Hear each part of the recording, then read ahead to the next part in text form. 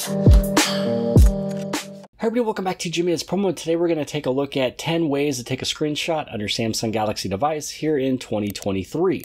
Now, the thing that's fun about this video is that I used to do it in the past with almost every single phone launch, especially from the Galaxy S8 and after, because that was when we lost those physical buttons. The Galaxy S7 devices were those last ones that we had with those buttons. People knew how to take screenshots. Then when we went to the full screen, basically allowed gestures and swiping and such. So I wanted to take a look at this because I haven't done this for about 3 years, and there's actually more ways to take screenshots today than there ever was before. Now, I'll be covering 10 of these. There is a couple more I could add in. I am not going to be talking about the Google Assistant because there's actually a lot of setups and menus to go through to get it done, and it's also the slowest one out of every way to take a screenshot. And I won't cover an application that is a paid app, which is the Control Center application that I talked about a week ago. I wanted to talk about everything that is made by Samsung, stuff that is default, everything built onto the phone or baked and made by Samsung. So the first one that I do want to cover is a way that you're able to do it with the S Pen. So if you don't have an S Pen, you can actually skip ahead a little bit if you would like. I have timestamps below the video, but if you have a Note device or any other Samsung phone with the S Pen, all you got to do is hover the S Pen over the screen, hit on the S Pen button, and it actually gives you two different options. These are tools to do screenshot that makes things actually a little bit easier. Now, if you don't want to hit the S Pen button, and if you have your S Pen out, you just simply tap on that little Air Command icon, and then this is where, again, it pops up. So I guess we'll first take a look at Smart Select, since that's the first one. Smart Select allows you to select a particular area of the screen to take a picture of, and it's a way that you don't clutter your gallery. So when you take a normal screenshot, maybe some of the ways you do it is with the volume rocker or by palm swipe to capture, it's going to save to your gallery automatically, and you're basically cluttering it up. When you do Smart Select, you're choosing a certain area of the screen, and you can just share it immediately, rather than saving it to your phone. But if you do want to save it to your phone, you have the option. It's right here. It's just this little save button, but you can share it immediately because maybe you just want to share it with them and you don't need it in your gallery. And then once you share it, you just basically swipe back twice and you're out of it and you didn't clutter the gallery. Now, the other way is a way that you can write on the screen if you want to take a screenshot as well. So it's called Screen Write. Now, once it takes a snapshot of the screen, you can see on the very top, I didn't even pull in my toolbar. So it basically kind of minimizes all that stuff that you probably don't need, which is the time and your battery percentage, or if you have a good signal or not. But with this one, you're now able to write on that little screenshot immediately. So maybe you took a screenshot of, Google Maps and you're trying to tell people which way they should go. And then you're telling people maybe which way not to go, just because maybe this way is some construction. Or maybe, there is a screenshot of Amazon and you want to make sure that they know exactly what you want for your birthday or for Christmas. Or maybe there's something said in an article and you want to highlight a couple of the words or sentences. And again, through here, you can either save it to your phone or you can just share it immediately because, you don't need it on your phone. You're trying to share something with them. You can share it immediately. And then once it's shared, you basically hit on back. And then this way you can discard it so it doesn't have to be saved into your phone. So yeah, that's two ways you can do it with the S Pen. Now, as I go through all of these ones, write down in the comment section below which of these is your favorite or what you are doing right now as default. As we go through these, I'll let you know which ones I do. There's about 2 of them that I do almost every single time, just because it's very simple, easy, and fast. Now, the next way I want to show you is one that you probably use personally yourself, and that's palm swipe to capture. But as you can tell, I had to lift up the phone to really kind of make it work. I could have the phone on the table and try to swipe it, but normally it always moves around. Maybe your hands are kind of dirty. Maybe you're just busy, whatever the case. Palm swipe to capture is an option that you can do. That was one of the first fun ways to do it at the very beginning of basically the S8 days. But you do have to turn on a setting, and normally it is on out of the box. So if you happen to accidentally turn it off, all you have to do is just go inside of the advanced features. And then inside of advanced features, it's called motions and gestures, and it's called palm swipe to capture. You just want to turn this one on. Now, here's the cool thing about it. I'm right-handed, so I usually go from the left to the right. Now, yes, you can go the opposite way. If you are left-handed, you can go from the right to the left and it will take a screenshot for you, but it does basically kind of require the whole palm. Some people may have super cold hands and it may not work. Some people may have smaller hands. Maybe they don't cover the whole surface area with their palm. So that one is one that is fun to use, but may not be the best for everybody. The next one that I want to cover is maybe another default by a lot of you, but it requires usually two hands to get it done. And even sometimes you accidentally hit the volume key, and then now you have like a little volume thing popping up on the screen, and then you take a screenshot, and then now you got this thing sitting in the middle of the way. So this one is, another way you can take a screenshot. It's volume down and the side key. This is one of the oldest, most dinosaur ways of taking a screenshot on your phone. But again, it kind of requires both hands. It requires them to touch these things, and sometimes you mess it up and you get the volume in there. So that's not one that I use by default. But I guess let me know if that's what you guys still use as well too. But we're going to keep on going on because I'm going to show you some other ones that you may like a little bit better.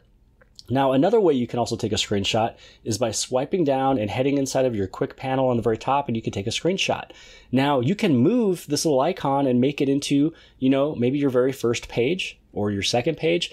But here's the thing though, my first page, there's so many things that I change on a daily basis or weekly or monthly that I have to have them here.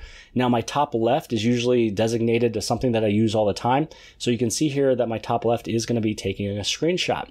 Now, if you don't see this as an option, all you have to do is just swipe down twice. On the very top right hand side, you see those three little dots, and you go to edit these buttons. So you're going to edit these buttons. Basically, you press and hold and you spring them right on down wherever you want them to be. If there's any of these, that maybe you don't need to have, easily accessible, you can just put it right up over there, call and text and other devices, if it's on or off. So yeah, you can move them up or you can move them down. You can move these in reorder, whichever way you want. You hit on done, and then that is where they will be sitting. And so that's one way you can also take a screenshot. Now for this next one, I'm going to show you which one is my favorite, and it is going to be inside of the Edge panel. It's sitting right here. This is just called Smart Select. So this is a Smart Select Edge panel, and there is quite a few Edge panels that you can go through. If you don't have some of these ones, or maybe you don't have that option of Smart Select, when you open up your Edge panel, you're going to see a little option on the bottom for settings. And then right through here, this is where you can turn on that Smart Select option. And also while you're in the screen, turn on the tasks, because the tasks is going to be another one I'll show you here in just a second. But this is the one that I use, I would say probably the majority of the time, 80% of the time, 95% of the time, whatever, I'm always going here because this is the simplest, easiest way that I can do this. And this is where I'm able to take a screenshot, of a certain area of whatever I want. And then this way I'd be able to hit on done, and then I can share it immediately. Again, I can save it to my device, but I don't need to clutter up the gallery. All I have to do is hit on this little share button. Maybe this is an image or an article or whatever the case. A lot of times when you see me sharing something on YouTube, Twitter, Facebook, whatever it may be, this is going to be the way that I do it. Smart Select from the Edge panel. It makes it very easy. I don't have to take out the S Pen. I don't need several hands. I don't need several fingers. It's one finger. I select what I want. Once it's there, you hit on share, and then you're basically done. And then you hit on back, and that is really pretty much about it. Now, the other one is very similar, but this is where you're able to take a screenshot of the entire screen very quickly. You just tap this button, it's done, it's there. You can edit it a little bit if you want, or you can even share it. So maybe this is an option that you love better. You just want to make sure that you turn on your Edge panels, and then you want to make sure you turn on tasks. You open this up. You don't care about editing the whole thing or selecting a certain area. You tap one button.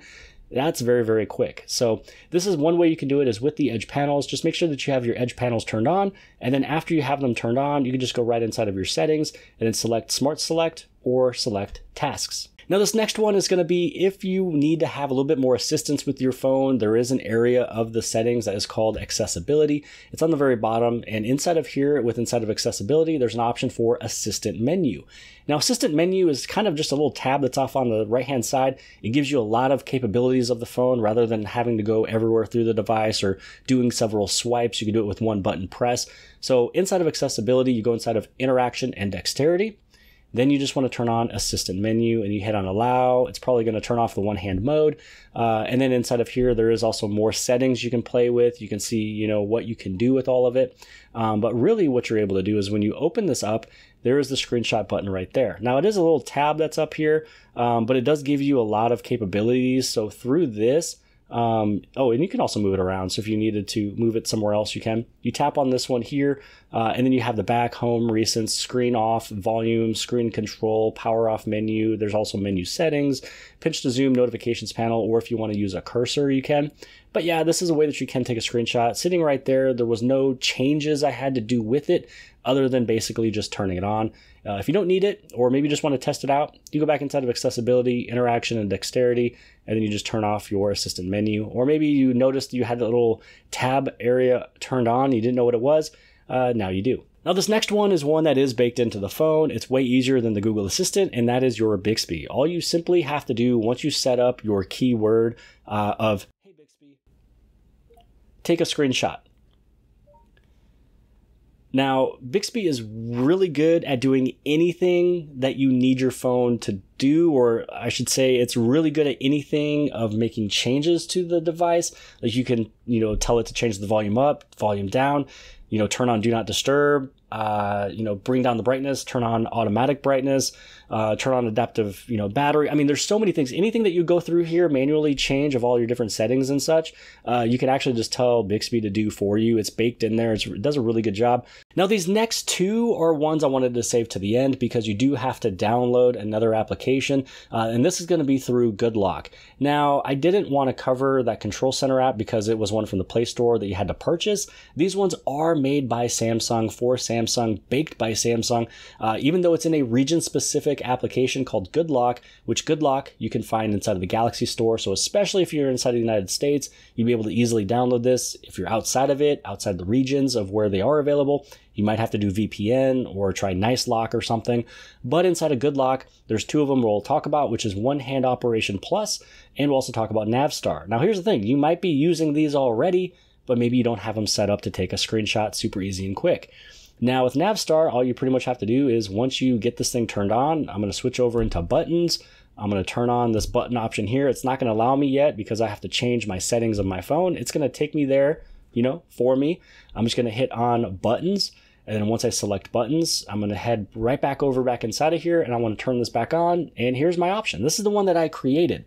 Now, you can create your own new, configuration with any of these icons.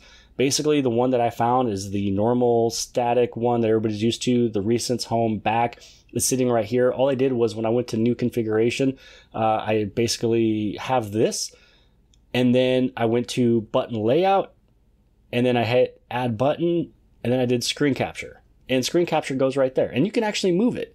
So after you have it all set up the way you want it to look, it's going to look just like this. And then anytime you want to take a screenshot, it's right there. So, I mean, this is the quickest, most convenient way to take a screenshot. But this is just not made for me. Maybe somebody who's into the navigation with the buttons on the bottom physically right there, little icons, you can use this one. It's very easy. You also have this little icon right here. If you double tap it, what's going to happen is with it being that open middle button there, it's going to disappear when you open up other applications. So this way, this stuff is not going to overlay on the screen of the application. Double tap it, it locks it. So if you always want it to be shown invisibly there, you can actually lock it in by that little double tap of that little button. But again, it's right there, super easy. I mean, it's even faster than the one that I have up over here because I have to do a couple swipes. This one's just one little tap. But again, I am not much of a button navigation dude, so I'm going to go through. I'm going to turn this off. I turned off the NavStar one, and now that I've done that, I'm going to head right back inside of the settings, and then through here, I'm going to go down into display. With inside of display, I'm going to head down over into navigation bar, and I am a gesture swipe type of guy. Now we're going to head over inside again, GoodLock one more time, and this time we're going to talk about the One Hand Operation Plus. One Hand Operation Plus allows you to do a lot of things with one hand, which again makes it very easy. So through here, you can make a bunch of different changes on the very bottom. Over here, my left handle is set up for screenshot. My right handle is set up for back key and widgets pop-up. Now, if I wanted to use it in another way, this would be the application I would do it as, because I'm always used to the right-hand side. I mean, this is always back. So I can swipe back. It's going to get me back. I have to do it twice in the screen here. But once I go here, I can swipe all the way back, everything I want to. And then I also have it set up to where if I go diagonal down, it's going to open up a couple widgets that I can take a look at and clear some RAM and such, and take a look at my storage and my steps and all that good stuff. And then on the right side, or I should say the left side, I have it set up for the screenshot. So on my left handle, I don't have anything going on for any of the diagonals. For diagonal up or down, I have it just literally straight across going from the left. It's going to take a screenshot for me. You just simply tap on this and you select what you want it to do. There's screen off and previous app, track, toggle mute, recents. You have all those good things, but there's a screenshot right there. You have that as the option. And then on the right-hand side, what I have set up is going to be pretty much the back key, and then the widgets pop up, as you can see. So yeah, you can use the one-hand operation plus if this is something you'd like to use. My area of activation is here. So if I do anything up here, it's not going to do it. Again, it's going to happen over here. I can also go down and I can hold it. That's going to pop up my widgets. This right here, swiping from the left-hand side, you can see it's sitting right there. Once I do that, it's going to take a screenshot. But that's all the ways you can take a screenshot on your Samsung phone. If there's anything that I missed, let me know. Again, I didn't want to cover the Google Assistant because it's way too long. It doesn't do a good job. And Control Pad or Control Center is a paid app. I want to show everything that's free, baked by Samsung, or default on the phone. So let me know which one is your favorite. Other than that, hit on that little like button if you appreciated and enjoyed this video. Also, you can hit on that subscribe button on the very bottom left-hand side. Or if you like this video, you can also appreciate this video. And I'll see you guys later.